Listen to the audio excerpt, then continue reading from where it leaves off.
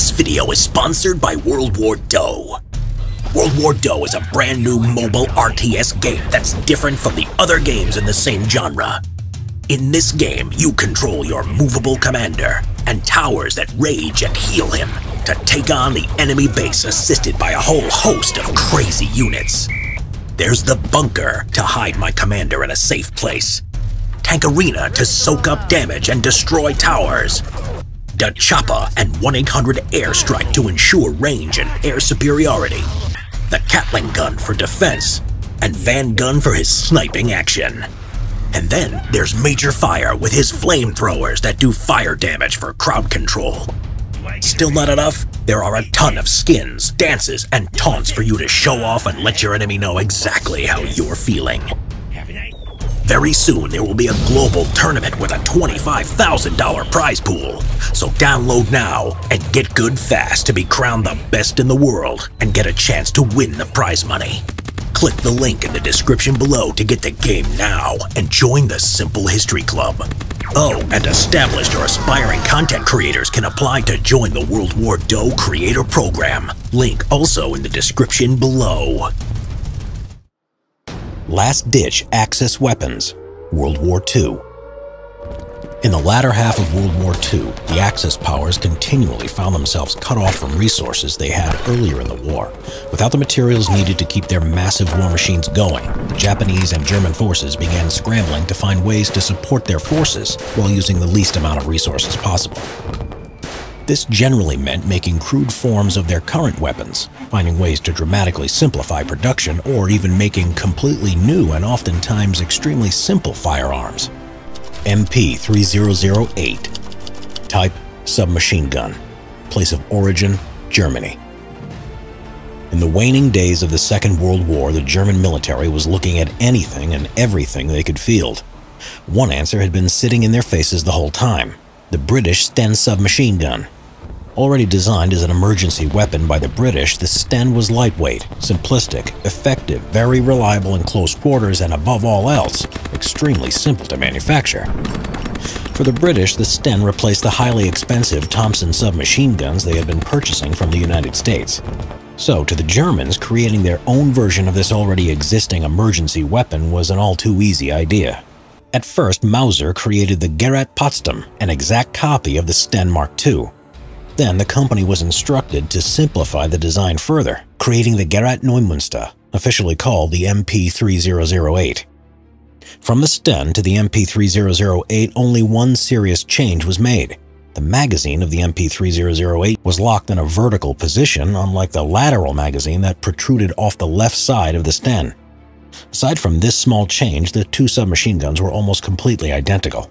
In total, only about 10,000 MP-3008s would be produced. The MP-3008 would be produced throughout 1944 and 1945, and would oftentimes find themselves in the hands of auxiliary troops, or in the hands of Germany's foreign allies in occupied states such as Czechoslovakia. After World War II, the MP-3008 still found service with many of these auxiliary troops until they were eventually washed out by the native designs or other imports. Volkssturmgewehr VG-15. Type: semi-automatic rifle. Place of origin: Germany. Maybe the most famous of Germany's last-ditch weapons is the Volkssturmgewehr.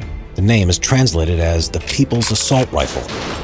This oddly shaped and clearly cobbled-together rifle was a mainstay of the German Home Guard, known as the Volkssturm, or People's Storm.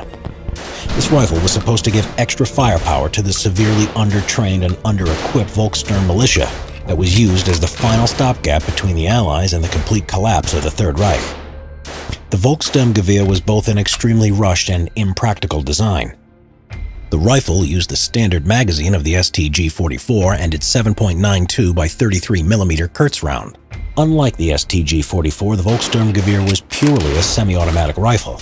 The production of the Volkssturmgewehr itself was extremely crude. Almost all of the firearms construction was made from stamped or folded metal, therefore it could be made with even the simplest of manufacturing tools. The only part of the weapon that wasn't made of stamped metal was the bolt itself. The bolt was actually somewhat of an advanced one. It used a simplified blowback action that only uses one moving part, the bolt itself. This, in theory, would reduce the recoil. The Volkssturmgewehr was held together with simple bolts and rivets. While this made the firearm somewhat more rugged, this meant that it could not be easily disassembled for maintenance. So, if there were any issues with the gun, it was often thrown away and replaced. Einsatzflammenwerfer 46. Type: throwaway flamethrower. Place of origin: Germany. One of the most feared weapons of all time is the flamethrower. The German army had made good use of the flamethrower all across the world, but these giant devices were expensive and complicated to produce, and they required specialized training that would take up valuable time, as the Führer called more and more people to the front, many of whom would receive little to no formal training. In order to combat this issue, a lightweight, portable, tubular, single-shot flamethrower was pressed into service in 1944. This was the Einsatzflammenwerfer, of which little information is known. In English, literally meaning the single-shot flamethrower, it was just a simple metal container filled with fuel with a nozzle and a trigger at the front. Once the trigger was pulled, the entire contents of the canister would be emptied, projecting a single burst of flame for less than a second to an effective range of about 30 yards. After this, it was thrown away. The flamethrower itself was tucked under the user's arm and held in place by a strap that went over the soldier's shoulder. Often, these flamethrowers proved to be more dangerous to the user than the enemy. The Einsatzflammenwerfer found itself used by German paratroopers until the end of the war, and would ultimately end up in large numbers in the hands of the Volkssturm, as it was deemed that no training was necessary to use the Einsatzflammenwerfer, despite it being so cumbersome. Approximately 30,700 were manufactured. Last-ditch Arisaka Type 99. Type: bolt-action rifle. Place of origin: Japan. Much like the Germans, the Japanese Empire was on its heels and was running dangerously low on supplies in the late years of the war. Conscripts with little or no training were being equipped with whatever could be found, and the standard-issue rifles of the Japanese Empire were stripped to their basic components in order to save on production time and material. At the beginning of the war, the Type 99 Arisaka was a well-made and very well-liked firearm that used a smooth Mauser-style action. This rifle would be stripped down to its core by the end of the war. Compared to the original rifle, the late-war version looked like a poor copy of its earlier self.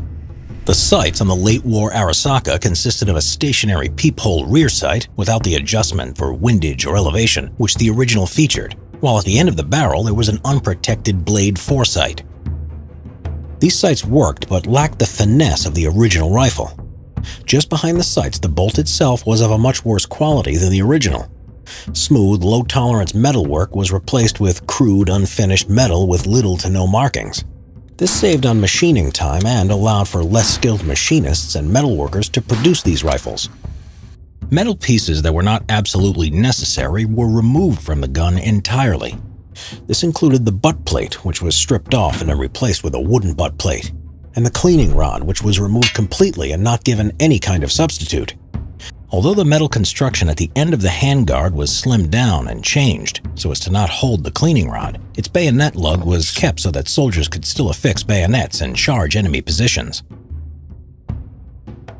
Much like its metal components, the wooden body of the Type 99 was cut down wherever possible. The most noticeable change being that the finish on the original was completely removed, thus leaving the bare wood to face the elements with no protection.